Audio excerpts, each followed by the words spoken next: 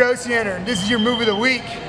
This week we're gonna invert and take someone's back off the lasso hook, and I'm gonna use Jake here, who's actually a haole here in California.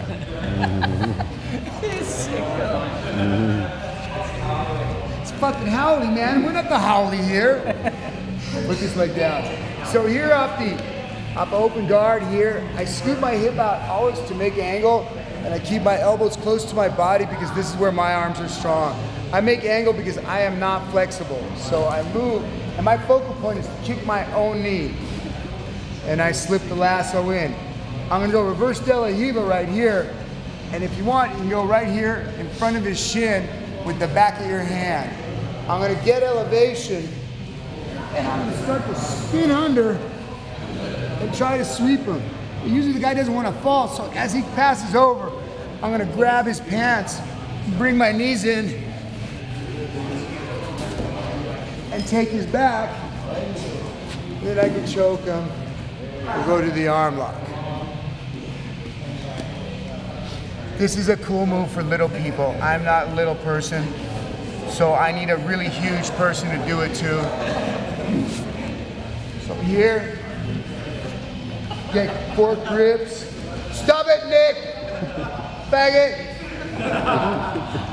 Scoot your hip.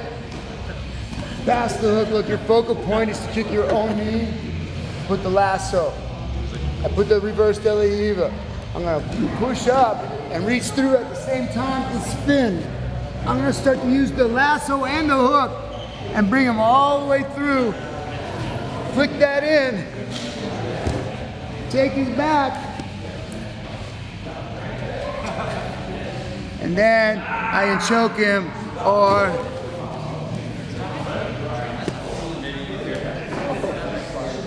knee lock him because he's a bastard.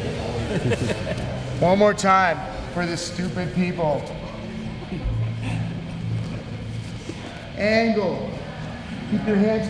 God damn it, Bomba. Get your fucking little furry fucking Asian ass out of here. Scoot. Pass the lasso. Reverse de la Riva. Get elevation, spin. Look, I'm using the lasso and this. If I need to, I reach there and start to pull him through, pull him through, pull him through, pull him through. Up. Hook. Take his back. I open the collar. No, Jake, you're choking now.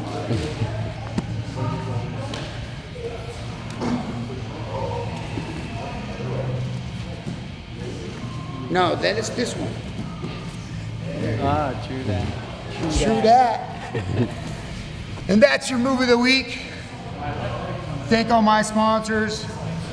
Joey Roll, OTM, Q5, Biorhythm, Sign Cars, Clash Clans, Barbecues, Power Find. Fuck it. Go train. Hey, I'm Nick Green. This is my dance move of the week. So I've shown a lot of breakdance moves. So I'm going to show a back handspring.